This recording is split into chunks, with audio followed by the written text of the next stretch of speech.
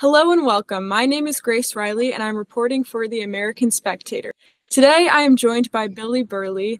Billy has quite a story, and his story is the highlight of the new Transformed documentary. Billy transitioned and lived as a trans woman for 7 years until he detransitioned after finding hope in Jesus.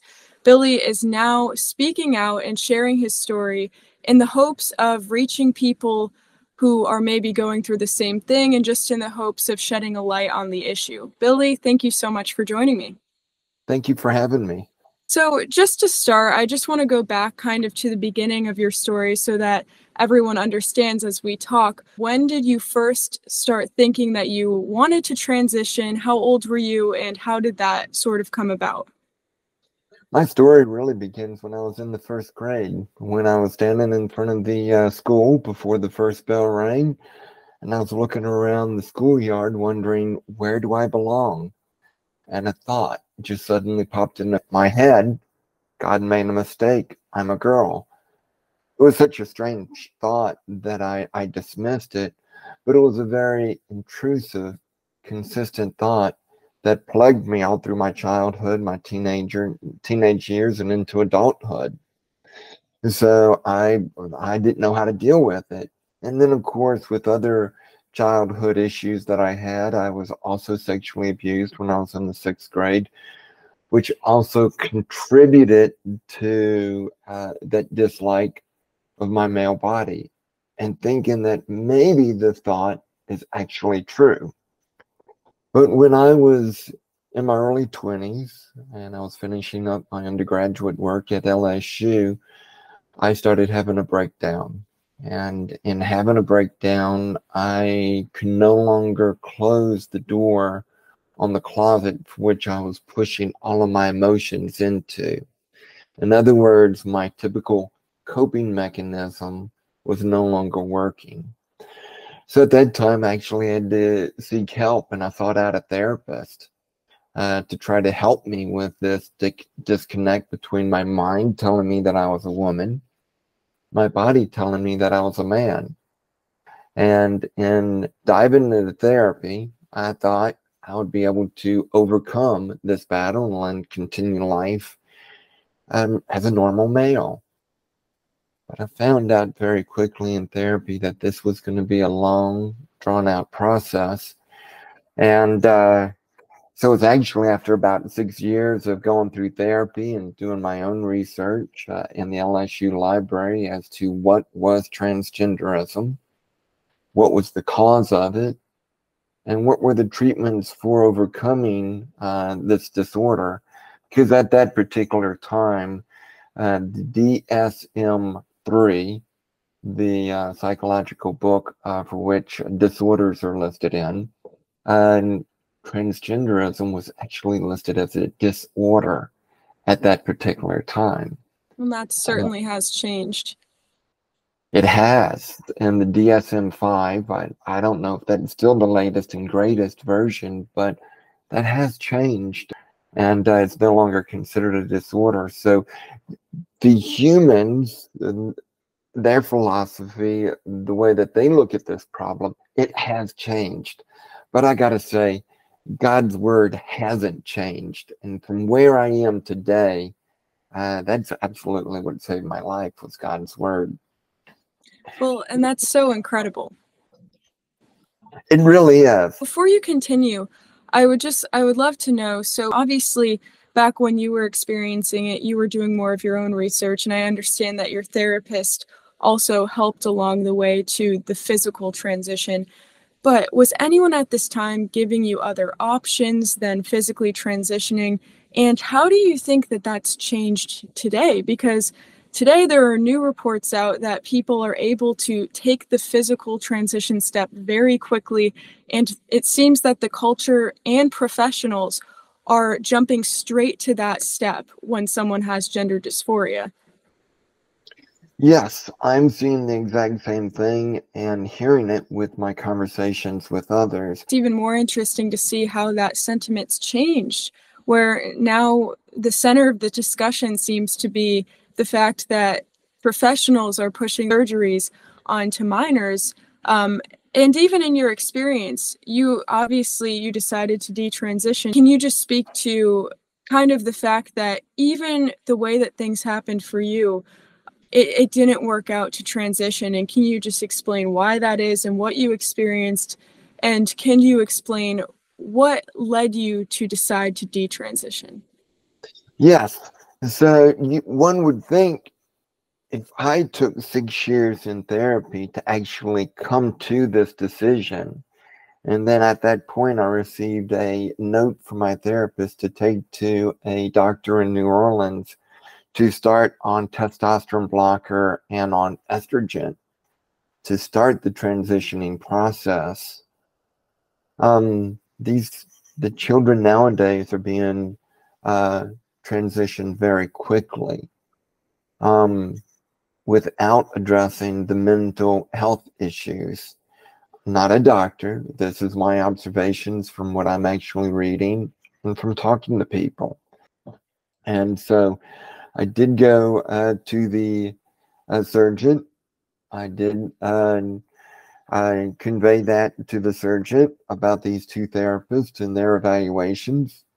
And I went through the first surgery.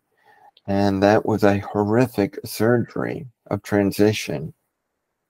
So in the first surgery, I started bleeding. I was bleeding a good bit through this new man-made female genitalia. And the doctors had to put a sandbag on my lower abdomen, and also needed a blood transfusion and also plasma before that bleeding did stop. Did anyone warn you beforehand about the risk of complication? The warnings were in the documents I signed before the surgery. But because I fully believed what the journal articles were telling me and what my therapists were conveying to me and their encouragement that this was the road that I needed to travel to find my happiness, I didn't care. I didn't care of the possible consequences. I was now on this journey to find my happiness. And it's almost as though that I had blinders on. I was euphoric. I was chasing after this dream, this expectation. And that drove me into this surgery and also into a number of other body and voice feminization surgeries. Mm. So I did that and lived 7 years, presented 7 years as a woman. Yeah, so then after that, so 7 years hits, what flipped that switch? If you could just go into that part of your story and why there's hope. Absolutely. And this is my favorite part because in doing everything that the world suggested that I needed to do to solve the disconnect between the thoughts in my mind and the physical reality that my body was telling me I was a man, I followed the encouragement. I followed the journal articles. But after 7 years of trying, I actually found myself in a bigger pit of despair than I was prior to transitioning.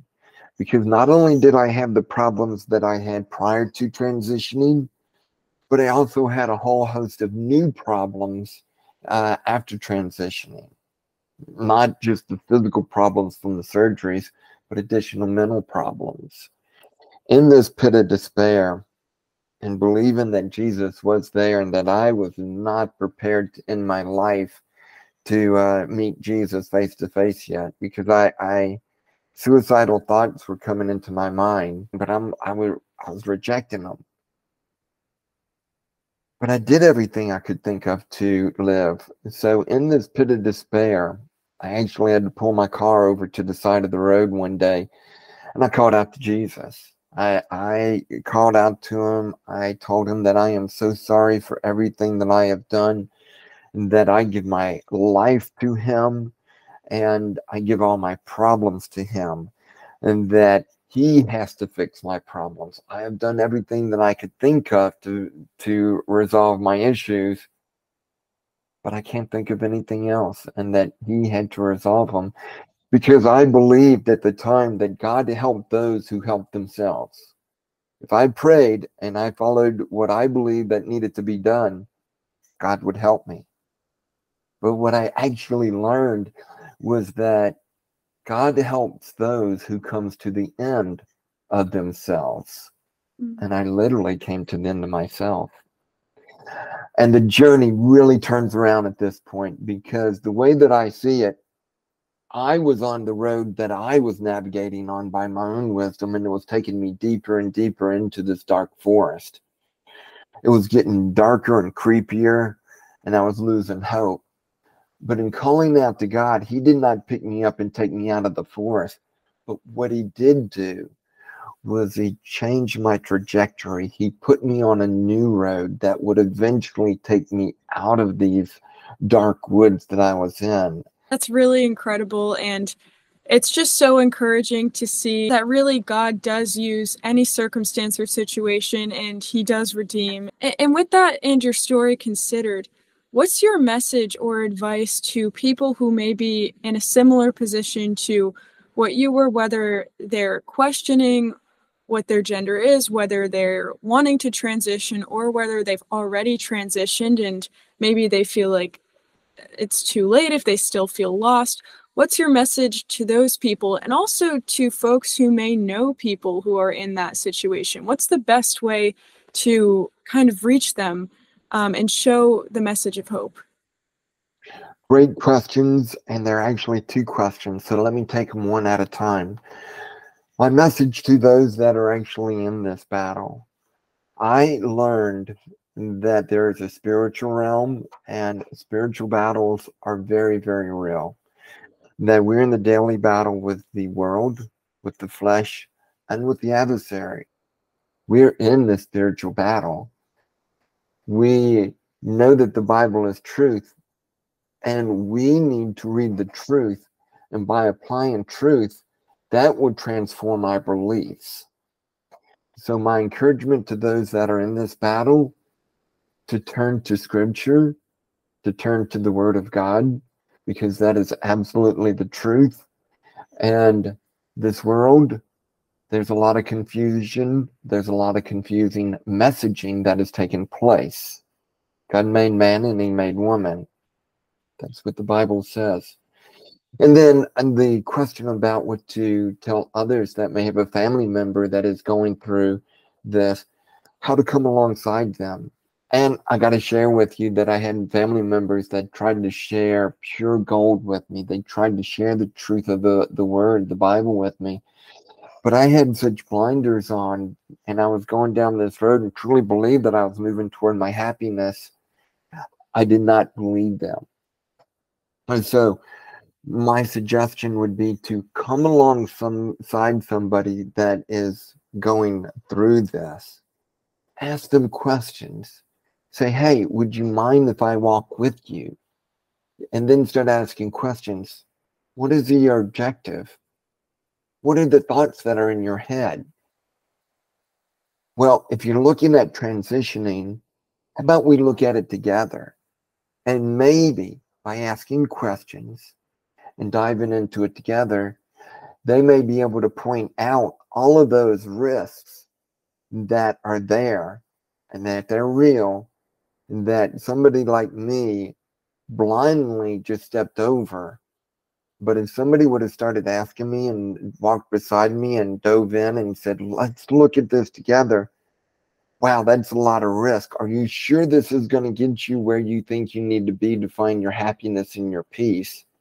By asking questions, that may actually help somebody to answer those questions and turn from the path that they're going.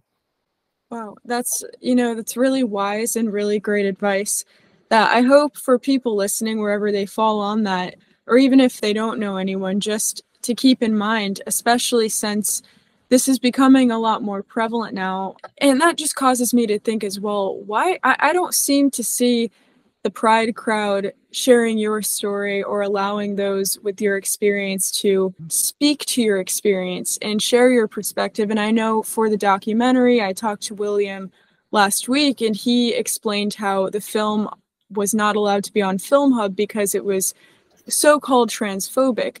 So I was just wondering, do you have any insight into that? Why would why would the Pride movement not want to hear your story as it is valid?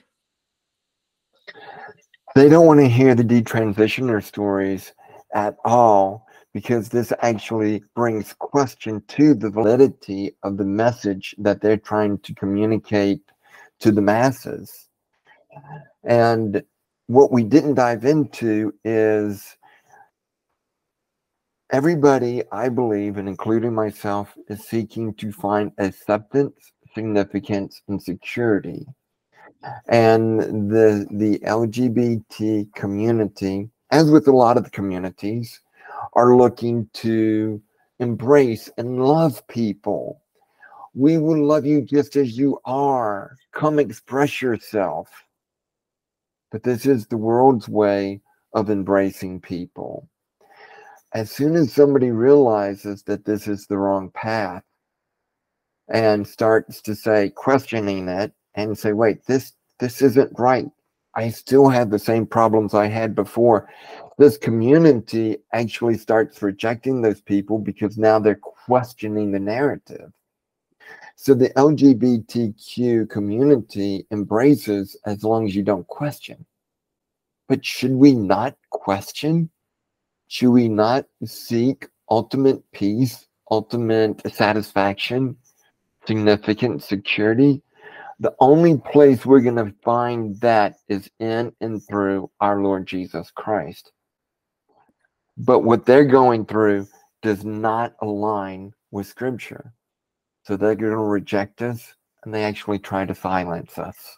Well, absolutely. And thank you so much for your courage in standing up and your courage in questioning things and in trying to reach other people with your questions and with your experience, because it's so important that people hear your story and understand your experience because of how real this really is. And of course, as you've said, you don't want other people to walk through the brokenness that's been associated with parts of your journey. So the fact that you're sharing your story is really amazing, and it makes me so happy to hear the redemption that's happened through it. And just thank you so much for joining me. And can you tell everyone where they can find the documentary so that they can hear the rest of your story in full? Yes, the documentary tells a wonderful story. I encourage everybody to go out there and watch it. You can also see aspects of the spiritual warfare that we're all in. So please go to transformeddocumentary.com. All one word, transformeddocumentary.com. And email us. Share your thoughts with us, please. Thank you so much for joining me, Billy. Thank you. And you have a great and blessed day. You too.